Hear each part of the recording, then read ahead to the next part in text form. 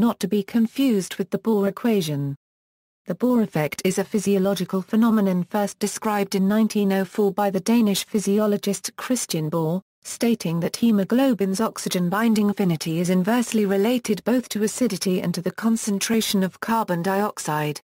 It is an increase in blood CO2 concentration which leads to a decrease in blood pH will result in hemoglobin proteins releasing their load of oxygen.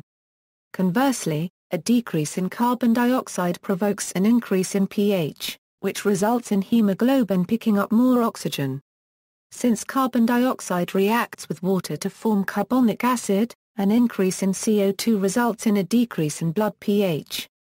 Mechanism: in deoxyhemoglobin, the N-terminal amino groups of the I+ or minus subunits and the C-terminal histidine of the I² subunits participate in ion pairs.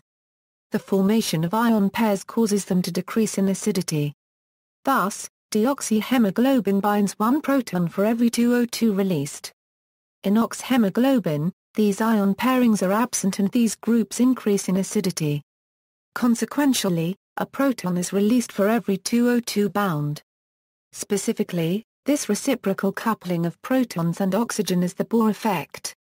Additionally, carbon dioxide reacts with the N-terminal amino groups of I+ or minus subunits to form carbamates, RaNH2 plus CO2 RaNHAQ plus H+.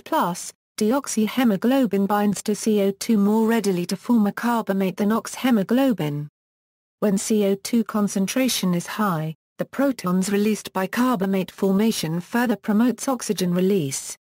Although the difference in CO2 binding between the oxy and deoxy states of hemoglobin accounts for only 5% of the total blood CO2, it is responsible for half of the CO2 transported by blood.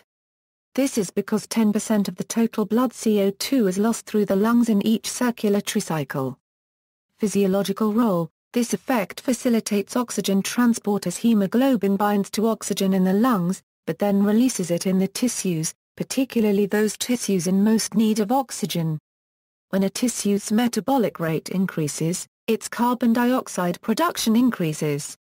Carbon dioxide forms bicarbonate through the following reaction: CO2 plus H2OH2CO3H plus HCO3. Although the reaction usually proceeds very slowly, the enzyme family of carbonic anhydrase, which is present in red blood cells, accelerates the formation of bicarbonate and protons. This causes the pH of tissues to decrease, and so, promotes the dissociation of oxygen from hemoglobin to the tissue, allowing the tissue to obtain enough oxygen to meet its demands. Conversely, in the lungs, where oxygen concentration is high, binding of oxygen causes hemoglobin to release protons, which combine with bicarbonate to drive off carbon dioxide in exhalation. Since these two reactions are closely matched, there is little change in blood pH. The dissociation curve shifts to the right when carbon dioxide or hydrogen ion concentration is increased. This facilitates increased oxygen dumping. This mechanism allows for the body to adapt the problem of supplying more oxygen to tissues that need it the most. When muscles are undergoing strenuous activity, they generate CO2 and lactic acid as products of cellular respiration and lactic acid fermentation.